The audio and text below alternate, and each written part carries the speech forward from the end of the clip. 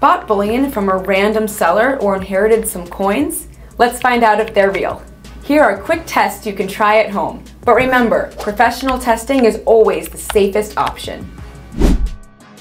Gold and silver aren't magnetic. If your piece sticks to a magnet, it's likely fake or gold-plated.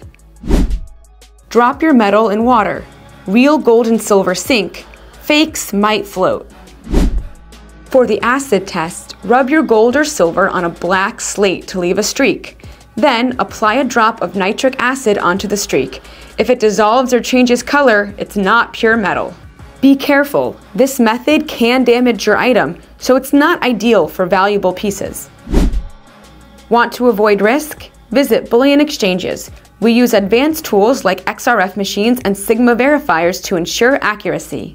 The XRF machine quickly checks metal composition, and the Sigma Verifier detects authenticity through conductivity, both non-invasive and safe for your bullion. Got questions about testing precious metals?